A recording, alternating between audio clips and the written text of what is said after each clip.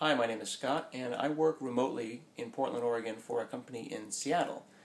And I want to be able to remotely control the pan-tilt zoom feature of the camera that I've got up there. I've got a Logitech BCC950 conference cam. I've got one here and I've got one up there. Here's the camera, what it looks like. It's also got an optional stalk that will sit up and give you about 9 inches of height. And I can move that camera around by pushing these buttons. And that's fun and that's exciting. But what's more interesting is when I connect to my machine in Seattle and look at things like whiteboards and people. So this is a remote desktop into my machine at work. So this is a machine that's running in Seattle.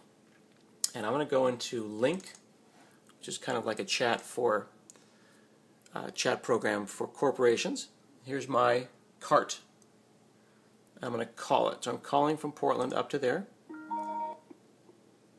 And I've got an application that automatically picks up and moves full screen. So I've got a kiosk that's sitting in my office. Now for the purposes of this video, I'm just going to make that smaller because I want to show you something else. When someone shows up in my office, they see my face, they see whether I'm there or not, the color changes to let them know whether I'm busy or not. This is the new part that's interesting. So using the standard direct show APIs to talk to the Logitech 950, I can control it.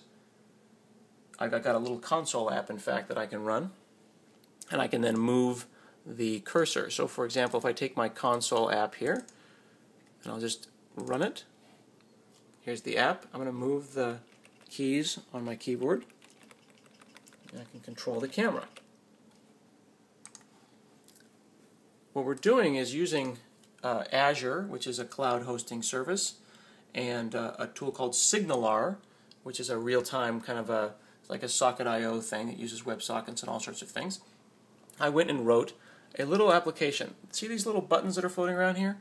These are actually a little program with a transparent background. I'm going to just hover that over my video here, so it looks like it's actually integrated into my chat program.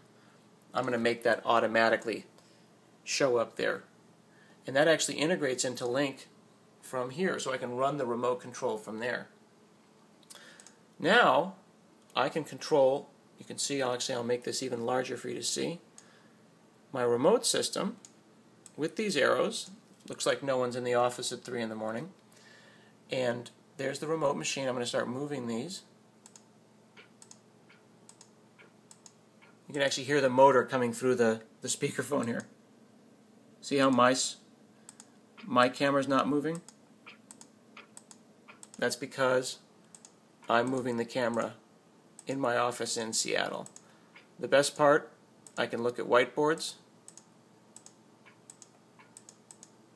I can zoom in. And I can zoom out. So I'm pretty excited about this, and all that code is up on GitHub. So if you have one of these Logitech 550s and Link or Skype or whatever makes you happy, you could control it over the cloud as well. Hope you like my fun project.